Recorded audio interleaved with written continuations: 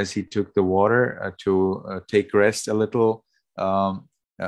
from taking the bucket, he put the bucket on his lap. So, but as he put it on his lap, the water was trickling away a little by little. Và một ngày nọ thì vị tỳ khưu này đi lấy nước từ một cái ao, và trong cái lúc mà đã lấy nước xong thì vị này nghỉ ngơi một lát, thì vị này mới để cái chậu nước hay là cái chum nước trên hai cái đùi của mình. Thì khi đó thì nước nó bắt đầu nó bắt đầu nó nghiêng và nó chảy dần dần đi. Rồi gì cái cancer mà gì khắp đi đó bị gì ở đây Malaysia bị rồi gì ở đây gì đi là áo cái đi bị đó thế này áo phụ gia đi để chơi mà tôi ye cũng là xe đam cái phụ yên đam cái áo thà nào vật đó tất đi mà đó sare cả thali cái tiền bị như vậy. Era edi oma auma apau shilo tisete sejare. Damo tuye pangwe ma mangilo tisete sejare. Adi karo ye kabi ye the bawa dia owa ni ba kolong mangyin de phi tisete ke aw ko ja tat de bia ai yi le de ya le o lo paw lo mo o ga mangilo o khat ta de yi ya ko o laiနှစ်ခတ်ထားဖြာo laiနှစ်ခတ်လိုက်တဲ့အခါကျတော့အဲ့ဒီအောက်ဖင်မှာပေးတဲ့ရီစက်ကလေးတွေအောက်မှာတစ်နဲ့ကြာနေတာပေါ့ဗျာပေါက်လို့ကြာတာမဟုတ်ဗျာဒါဆိုတော့အဲ့ဒီအိုကမငင်းလို့ကြာတယ်ဟုတ်တယ်မငင်းသေးတော့ငြိမ်အောင်လေးစောင့်နေတဲ့အချိန်ပေါ့ဗျာဟုတ်တယ်မနော်သူကအိုလေးကိုငြိမ်သွားအောင်ရေစက်ကလေးနဲ့ငြိမ်သွားအောင်ခဏတစ်ဖြုတ်ကန်းဆက်ကလေးမှာထိုင်းနေတာရေအိုးကိုပေါင်တင်းပြီးတော့ခဏလေးထိုင်းနေတဲ့အချိန်လေးပြောချင်တာတော့ဟိုကတရားခံလေးကိုကြားတယ်ဆိုတာကိုပြောချင်တာပါဗျာဟုတ်တယ်မနော်သူကရေကန်းဆက်မှာရောက်နေတယ်ရေအိုးထဲမှာလည်းရေတွေကအပြည့်အဲ့တော့အဲ့ဒီရေလေးရတယ်တစ်ကြာနေတယ်အဲ့ဒီတစ်ကြာတဲ့ရေလေးကိုငြိမ်သွားအောင်သူကခဏလေးထိုင်းပြီးတော့စောင့်နေတာအဲ့ဒီအချိန်မှာစောစောကတရားခံဆရာသမားကိုရင်လေးသင်ပေးနေတဲ့တရားခံလေးကိုနားနဲ့ကြားမိလိုက်တာနားဆိုင်မိလိုက်တာအဲ့အချိန်မှာအဲ့ဒီအတွေ့ဆရာကအဝေးကြီးမှာဟောတယ်လားနီလာပြီးဟောတယ်အဝေးဆိုတော့ကြားလောက်တဲ့နေရာပေါ့ဗျာအလွန်မနီမဝေးကြားလောက်တဲ့နေရာကိုရင်လေးဆိုတော့လေစူးစူးညံနဲ့အော်ဟင်းနေမှာပေါ့စာလေးကိုလေစာကြက်တန်လေးကြားဘူးလေဆိုလို့ရှိရင်သူအဲ့အတန်လေးကိုအဲ့ဒီချိန်နားထဲမှာကြားလိုက်တာဗျာအဓိကအဲ့ဒီချိန်မှာသူအတိညာဝင်သွားတယ်ဆိုတော့ပြောချင်တာပါဗျာအဲ့တော့ရေခတ်ထားတယ်တော့ရေအိုးကပေါင်ပုံမှာအဲ့တော့ရေရလဲအောက်တစ်ကြာနေတာလေးငိမ့်အောင်ခဏထိုင်းပြီးတော့စောင့်နေတဲ့အချိန်လေးကန်းဆက်ကလေးမှာသူကပေါင်ပေါ်မှာရေအိုးတင်ပြီးထိုင်းစောင့်နေတာဗျာအဲ့ဒီအချိန်မှာသောတော့တရားဟောတဲ့စာသင်ပေးတဲ့အတန်လေးကိုသူ့နားထဲမှာကြားလိုက်တာဗျာအဲ့ဒါဆိုလိုတာ So upon taking water into the bucket so that the bucket is totally filled all the way until the brim, there naturally will be a little bit of water flowing down, and he kept this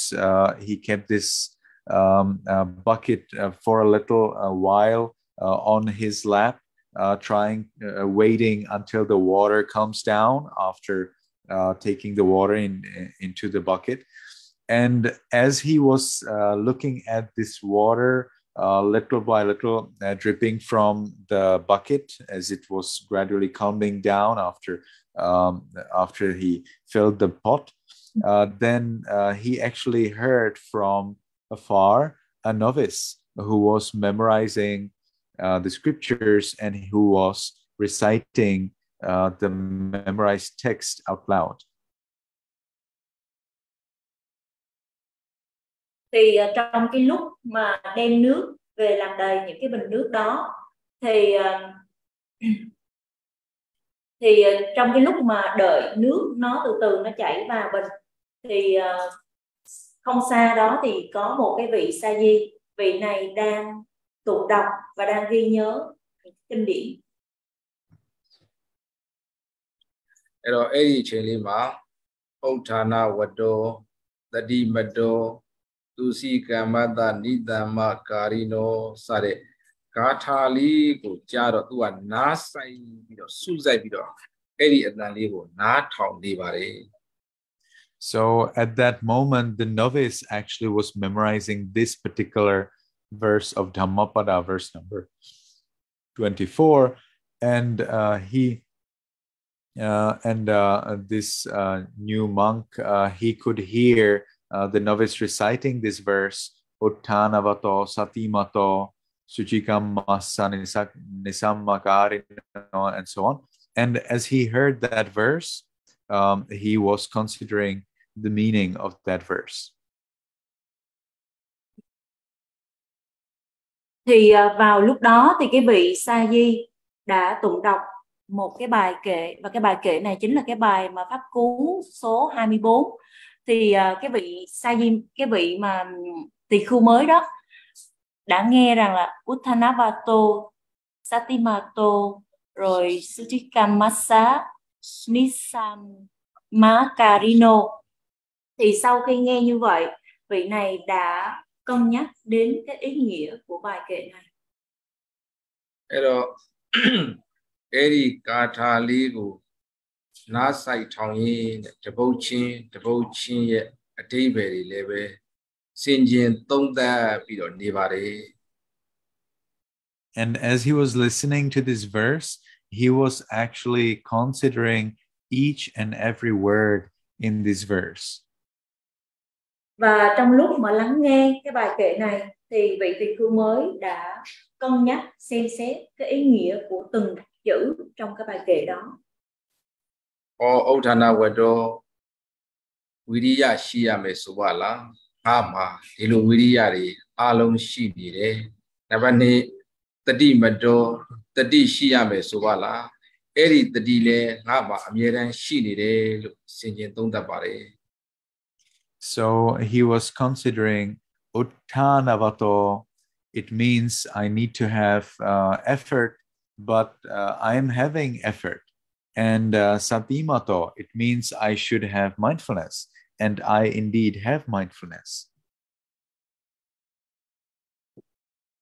Thì sau khi nghe là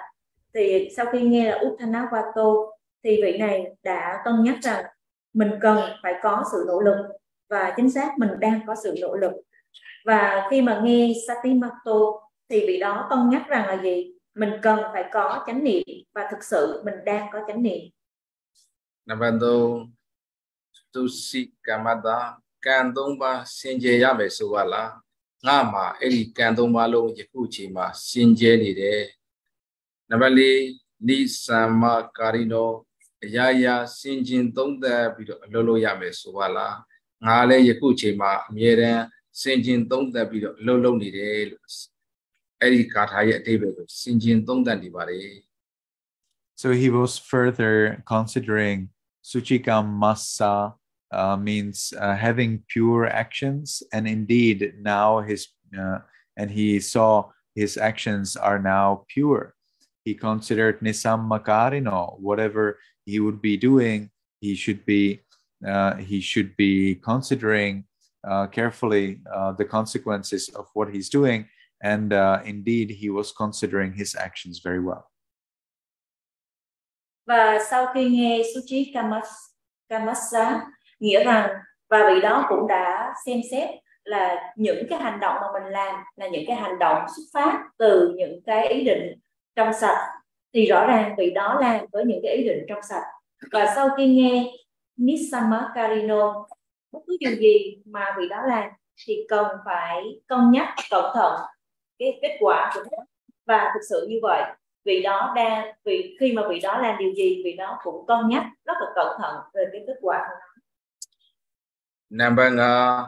Tinyatata Ku Nâu Sait Thong Ba Song Ji ya me so ba la yaku chi ma nga ha ku wo nau ko sai ko thong ba long nga song si pi do ni de. Now number 6 Dhamma Jiwino Taya thap phin athet mwe ya me so ba la. Ado yaku chi ma nga ha taya thap phin athet mwe ni de lo sin jin thong tat ba de. Further, he is considering Sanyatassa, I need to be restrained. And indeed, now I'm restrained in my body, speech, and mind. Dhamma Jivino, I need to live I need to follow a livelihood that is righteous. And it's true, I'm now following a livelihood that is righteous. Và sau đó vị này con nhắc thêm cái yếu tố là sanyatassa, có nghĩa rằng hãy cố gắng kiềm chế hay là kiểm soát những cái hành động nơi thân khẩu ý. Và vị này cũng rõ biết rằng là gì, mình đang có cái sự tiết chế nơi thân khẩu ý. Và vị đó tiếp tục cân nhắc đến cái yếu tố về chánh mạng. Và vị đó cũng rõ biết rằng là gì, những cái hành động của vị đó làm là chánh mạng. Apamadata Mami Malayo Liyame Suwala Yaku Jimanga Kudo Longaniba Mami Malayo Bene Lodi Lu Sinjin Tonda Pari. So as number 7, Apamattassa, I need to practice, I need to dedicate myself to good deeds, and indeed I'm dedicating myself to good deeds without forgetting to dedicate myself to the good deeds. Và yếu tố thứ 7 đó là Appamatassa. Và vị này cũng xem xét rằng bản thân mình cũng đang tận lực cố gắng làm những cái điều phước thiện. Và vị này biết rằng là mình không có quên trong cái việc sao nhãn, cái việc trau dồi những phước thiện. Ấy đó, khi khai yin, tao yi oa bamoma tin yin nè, chia lại để sau đó cả ông cha na vật đó, tadi vật đó sao để cả tha ma pa để đây về đi cô, đặc khu chín, sinh chín, đông đại lại trả, vi bắt na chết chín siêu bị đó, ấy đi quê nhi ha, ấy đi thay yin để về, na gan bố cụ chết toa bà đi. And as he was considering these words, Uttanavato, Satimato, and so on, as he was having this a bucket with water on his lap, and saw this water slowly dripping down as it was coming down after being taken into the bucket, he quickly started to practice insight meditation vipassana, and on the spot right then and there he became a non-returner, anagami. Và trong cái lúc mà vị này liên tục suy xét trên những cái khía cạnh chẳng hạn như là Uttanavato, Satimato, Sanyatassa vân vân, thì trong cái lúc mà vị đó suy tưởng những cái điều đó lần lượt, thì trong cái lúc mà đổ nước vào bình, thì cho đến khi mà nước nó đã dần dần chậm rãi từ từ chảy vào bình, thì cái lúc mà vị đó, thì trong cái lúc đó vị đó đã nhanh chóng thực được thánh đạo thánh quả A-na-hàm. Ấy đó, Lugoa Ronga Agudo Longani Nebe Chinkongede Vilekha Data Kore Mosoji Ha. Ấy đó, ấy đi Karama Pare Atai Panechene Piso Chuza Atolaida Now so Anagan Shit Wari Chita Mak Judy Yagevare Now by Maro Yahanda Boku Dama Chikere Boku Tiba. So even though he was previously a hunter, he then became a monk. He made extraordinary effort. He then considered these words, Uttanavato, and so on, and became a non-returner right then and there. And also later, he continued in his practice and became also an arahant. Thì rõ ràng rằng cái vị này trước đó là một người thợ săn, và sau đó xuất gia là một vị tỳ khưu và nỗ lực một cách phi thường. Sau đó lắng nghe những cái lời từ một vị sa di và cân nhắc những cái từ chẳng hạn như là Uttanavato, Satimato vân vân,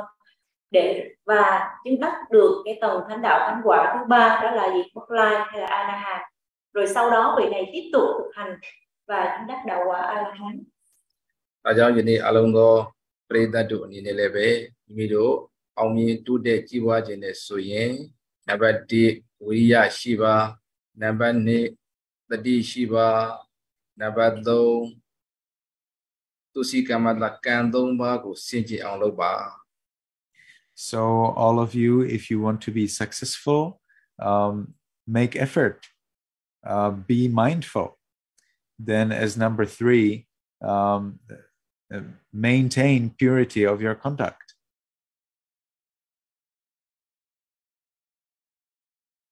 Cho nên là tất cả quý vị ở đây, nếu mà chúng ta muốn có được sự thành công thì chúng ta cần phải nỗ lực, chúng ta cần phải chánh niệm. Và yếu tố thứ 3 là chúng ta cần phải duy trì cái sự trong sạch nơi những cái hành động của mình.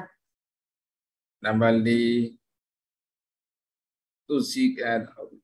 Nitamakarido Nyayama Sinsin Chinchin Lolo Ba.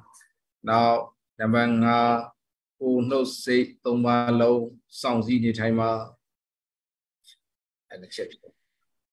Then as number 4,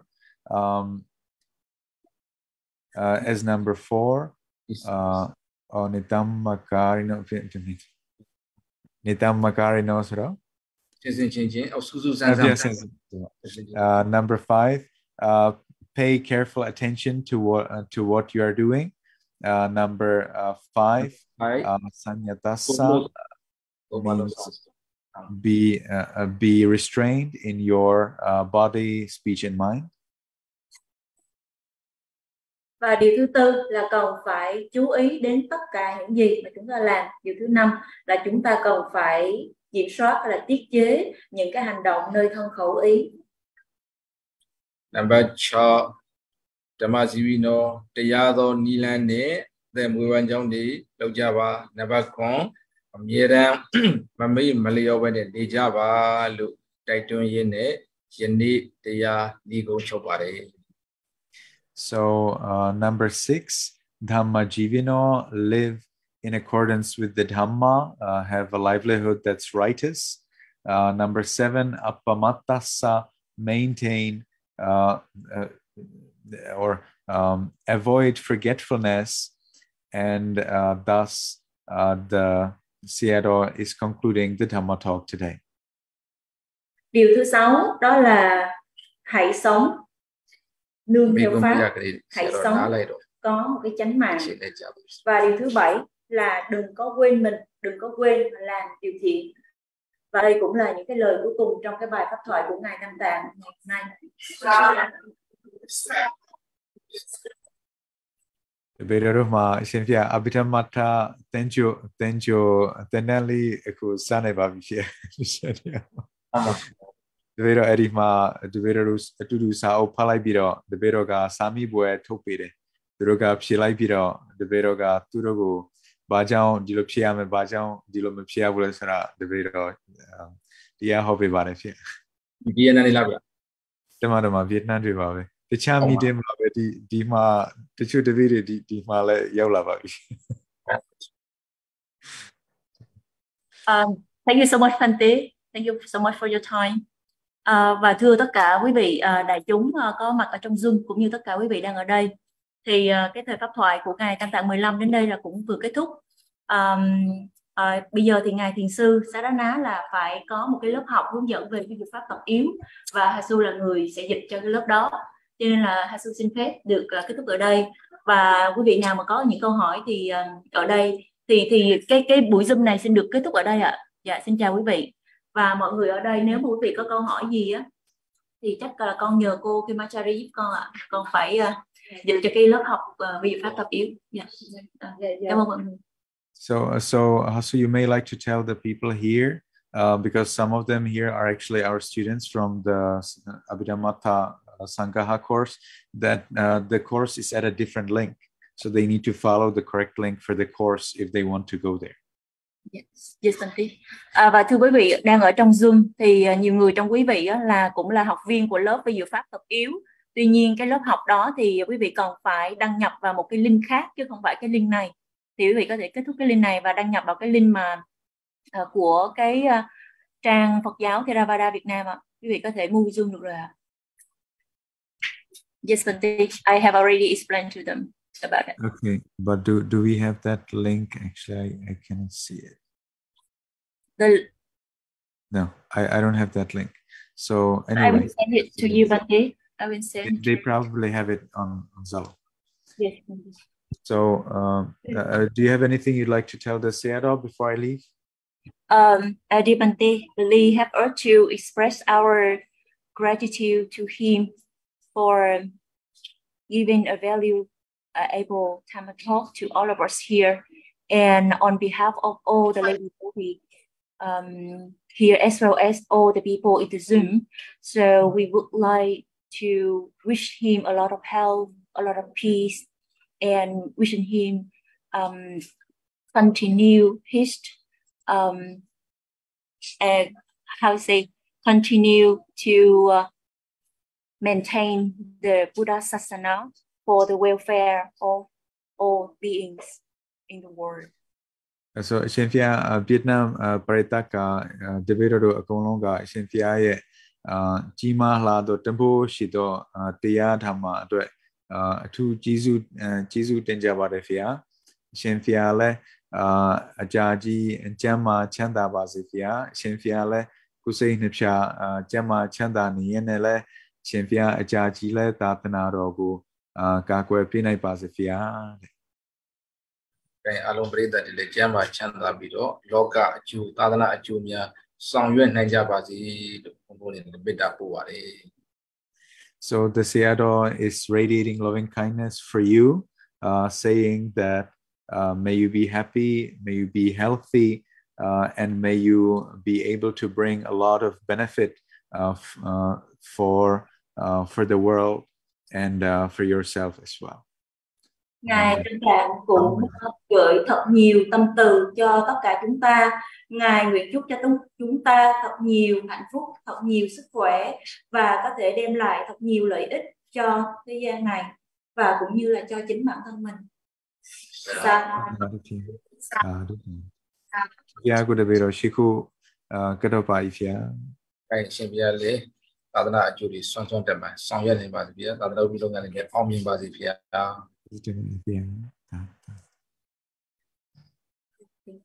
Recording stopped. Dạ, kính chào quý vị ạ.